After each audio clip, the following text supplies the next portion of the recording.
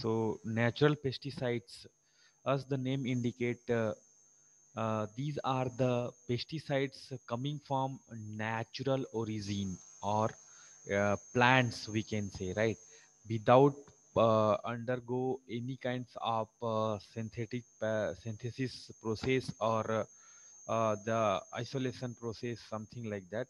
So pesticides, we have already discussed that these are the agents which is going to kill the or inhibit the growth of pest, right? Pests are nothing but undesired animals and plants which will destroy the crop, medicinal crop, right? So there are different types of pesticides like neem is there, pyrethrum flower is there, tobacco is there, right? So what are these are the different medicinal plant where the such kind of chemical constants will be there, which will be having capability to kill the different types of insects, microbes, or animals, rodents, vertebrates, and all those things, right? So let's have a look on to the different types of pesticides which we are going to include in this subject, right? Like say for example, the first one we can see here,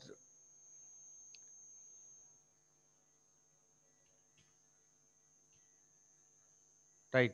So here the first pesticides. A pesticides is a substance that disrupts or kills organism that we consider to be pest, right? So pest is pests. Which one we are considering? It may be the weeds or unwanted plant or damaging insects. Why this damaging word is attached with the insects? There are so many insects which will not damage your crop. That's what damaging insects or microbes, fungus, virus, bacteria that cause disease to the plant or to the crop. That is called a pest, and which these are the substance which is disrupt or kill these organisms. It is called a pesticides. Any substance or mixture of substance intended for the preventing, destroying, or mitigating any pest or intended for use as a plant growth regulator, defoliant, or desiccant, that is also known as a pesticide.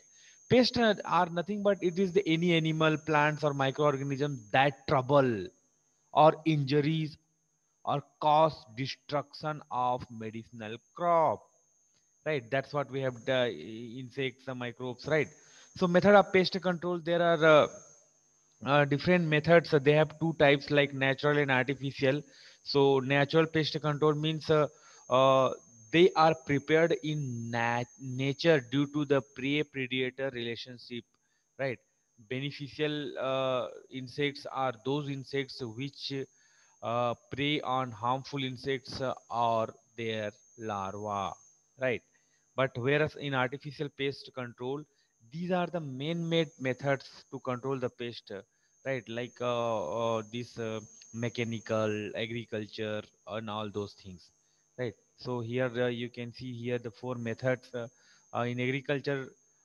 There are first one, the mechanical. You can see here manual or mechanical method for collection and destruction of the pest, like hand picking, burning, trapping, burning, and for the destruction of larvae, eggs, pupa, and insects, right?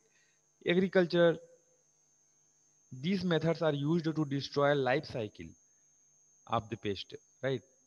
For example, deep plugging for eradication of the weeds, alternate crop rotation, or hybrid pest resistance crop species that we are going to grow, that we have discussed in the another class, right?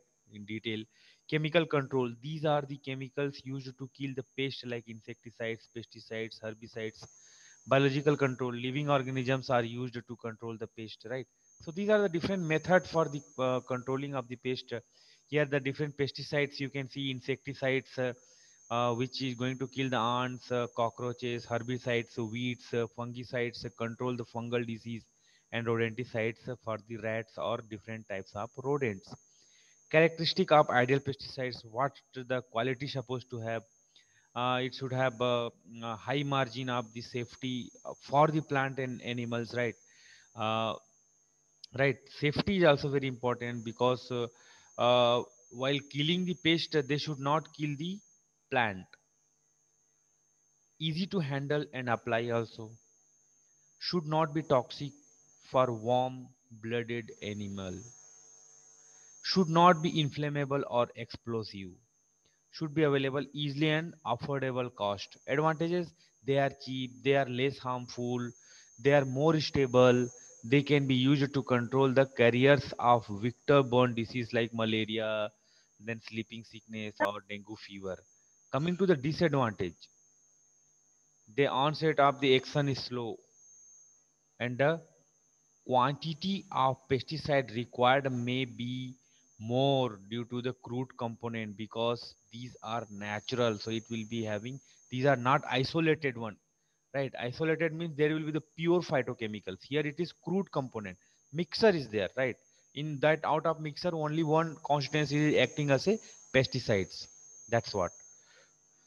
Herbicides, also commonly known as the weed killer. Weed means undesired plants, so plant killer.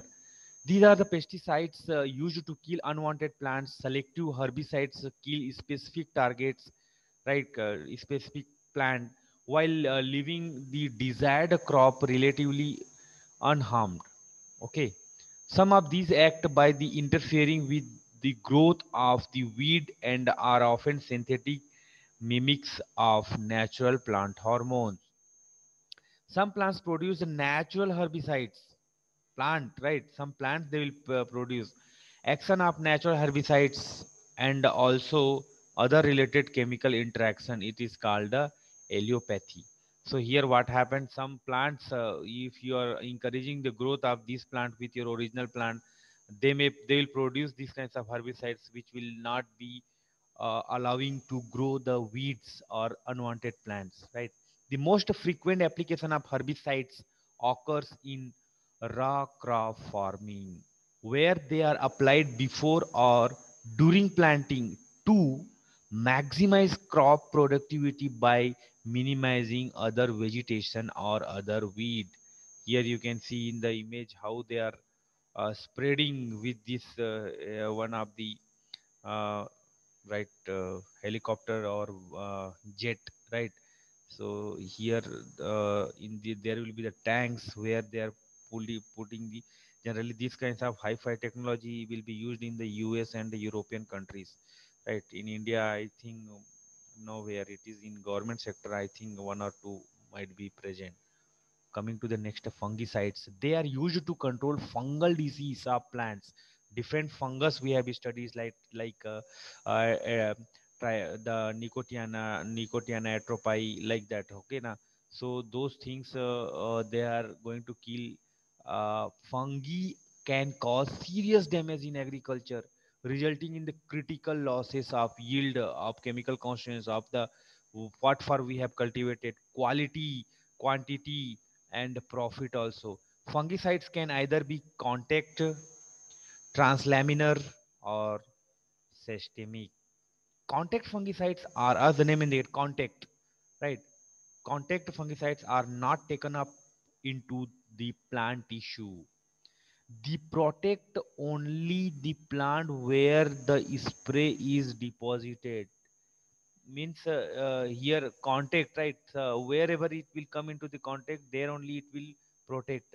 But whereas the translaminar fungicides, this is the redistribute the fungicides from the upper sprayed leaf surface to the lower and unsprayed surface also.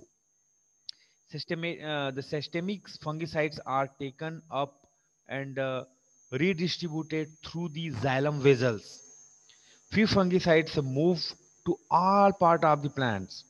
Some are locally systemic, and some move upwardly also. Right. So here you can see the fungal attack, how it is become that necrosis of the leaves, how the color changes yellow and right. So wherever it is required, that also can be sprayed out Right. So different these three types of fungicide.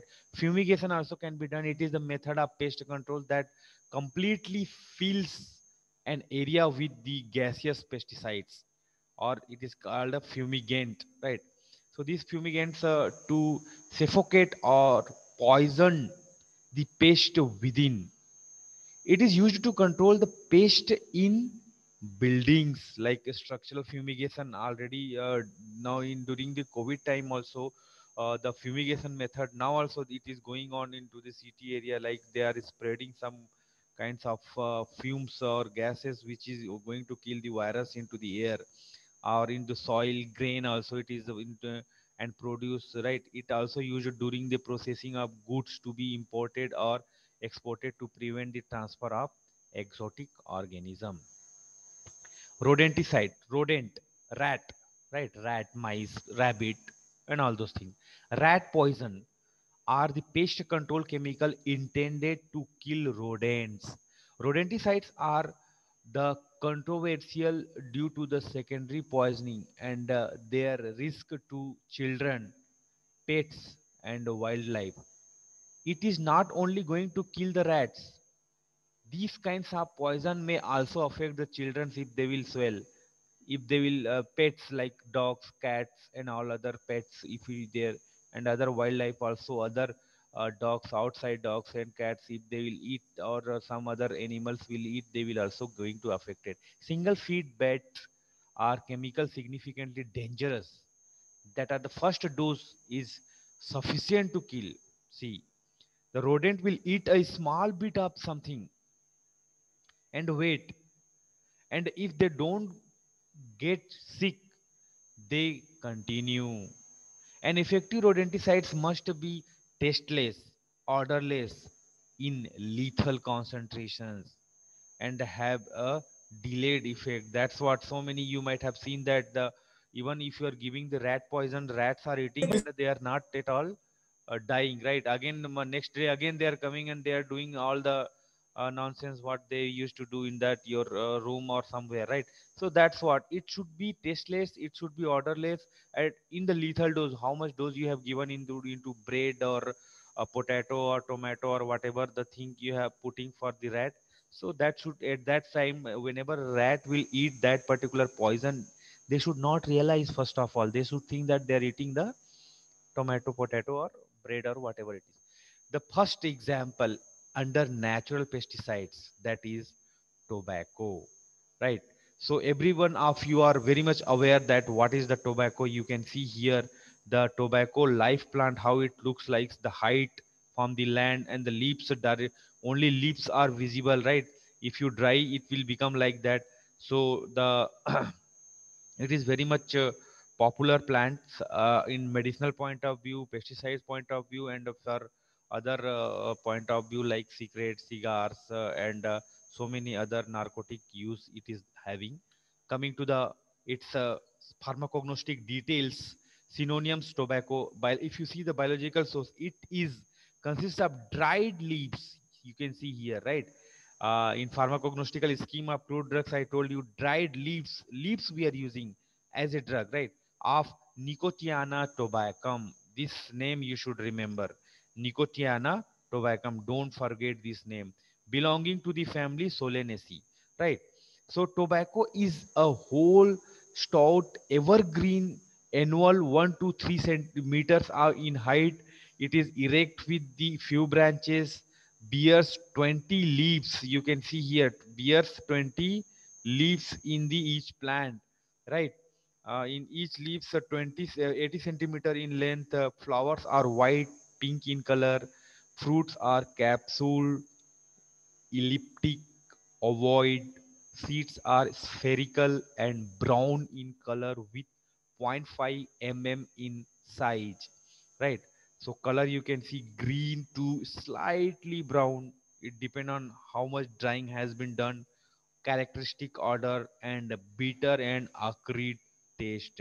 Right. So there are different types like bidi tobacco, cigar tobacco, chewing tobacco, hookah tobacco. Depend on the processing they have modified. So here we are to discuss about what is the its pesticides activity, mode of action. in both insects and mammals. Nicotine, which is the main chemical constants in the tobacco, nicotine is an extremely fast acting nerve toxin. What do you mean by nerve toxin? Directly it will attack onto the nervous system. The nerves, it is going to fail to pass the signals, right? That's what, that much it is harmful, right? That's what it is. If you will take into the high concentration and high dose, the insects will not be able to move and ultimately they are going to die, right? That is the having the pharmacological action of the nicotine into the nervous system.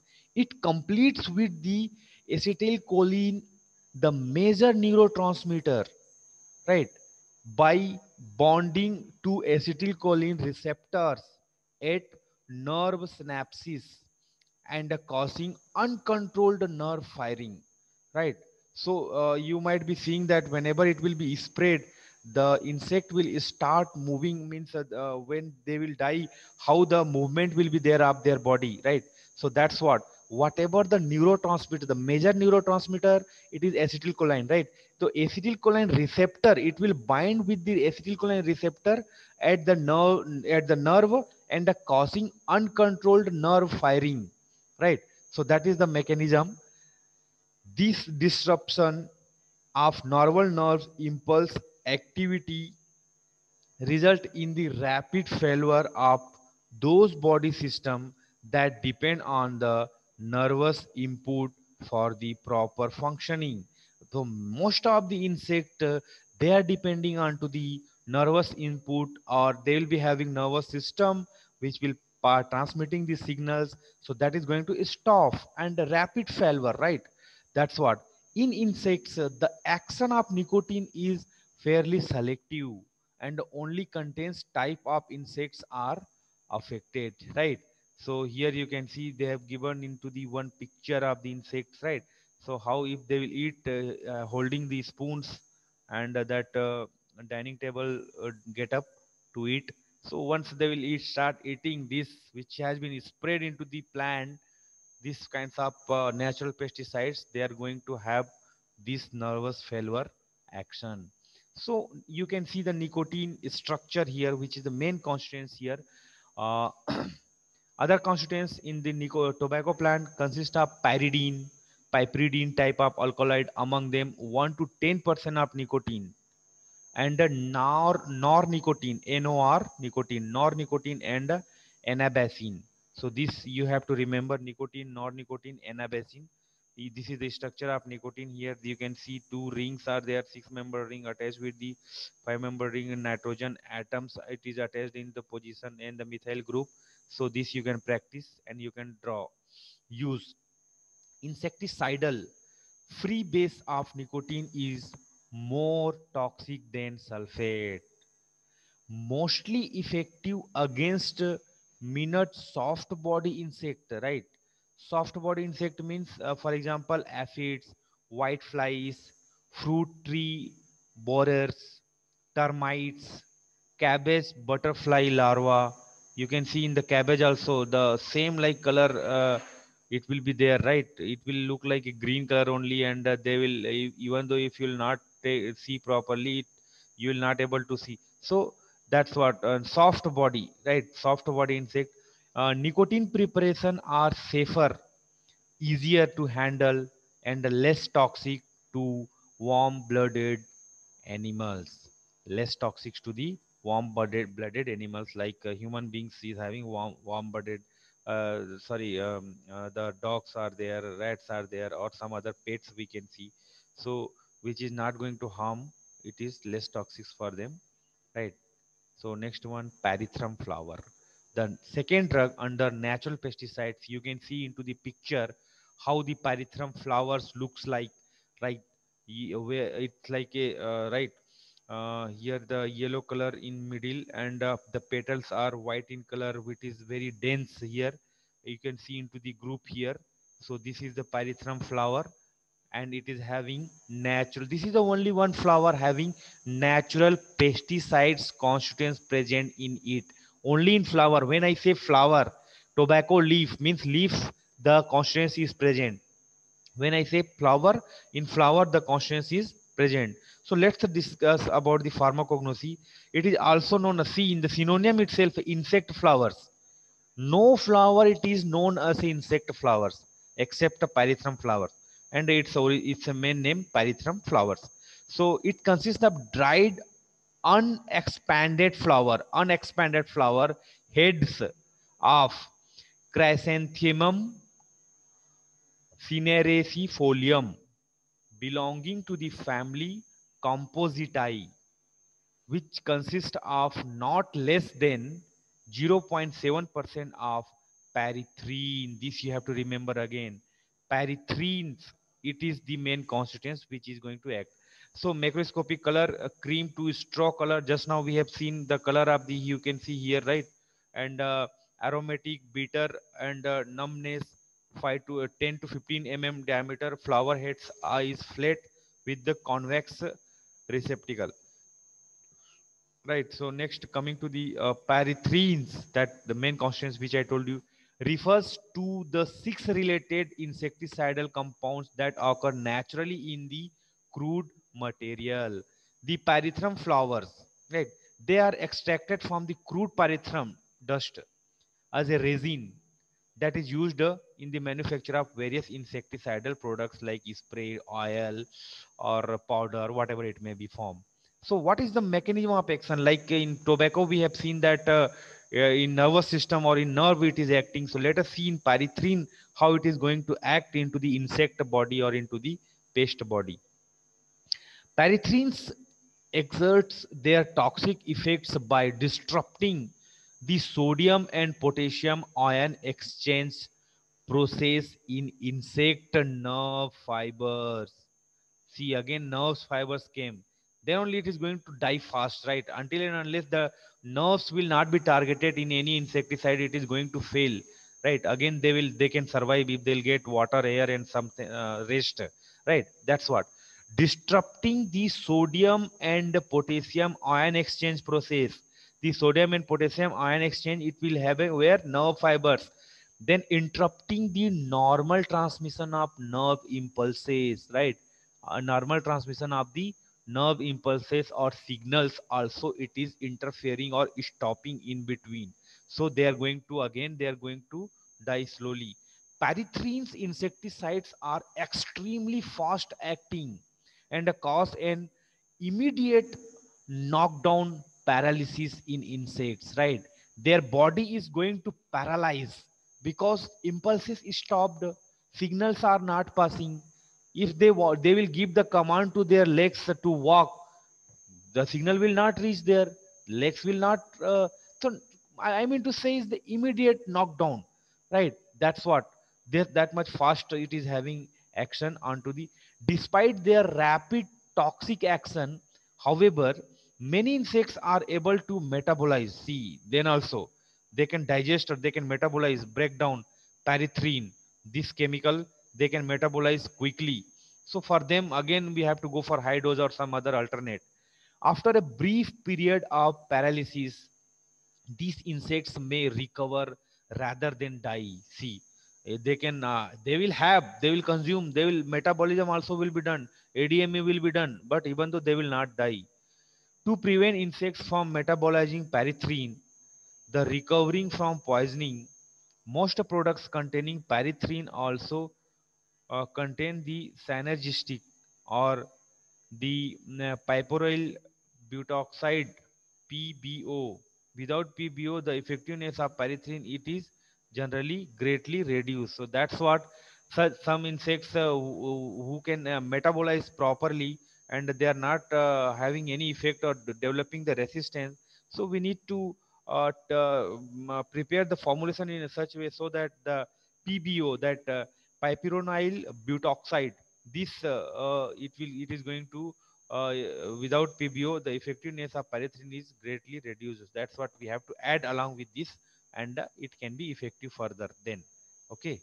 So chemical constituents in pyrethrin, the you can see the esters of pyrethrin 1 and 2, jasmolene 1 and 2, cinerine 1 and 2, triterpenes, alcohol, pyrethroid, lactone, pyrethrosin, You have to remember these five chemical constants. Without this, it is not going to fulfill, right?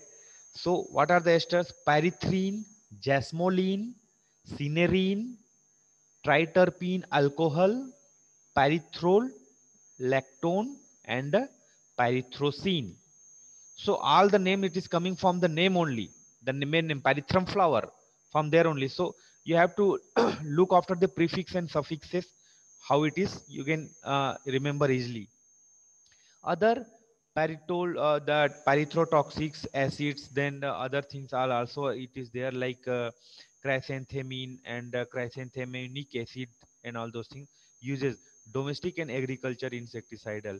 It acts and nervous system in the insects, we have seen in the resulting in the muscular excitation and convulsion paralysis occurs, so then they are going to die. Toxic effect of pyrethrum on human or irritation to eye and mucosa, right? So that generally with all kinds of insecticides or pesticides, you may have some kinds of irritation or allergy. That's what we have to wear the mask, or goggles we have to use while spreading, or gloves also we should use. You might be seeing into the agriculture, those who are working, how they are spreading the insecticides or pesticides. Maximum permissible atmospheric concentration is up to 5 mg per cubic meter for the range of this pyrethrum, right?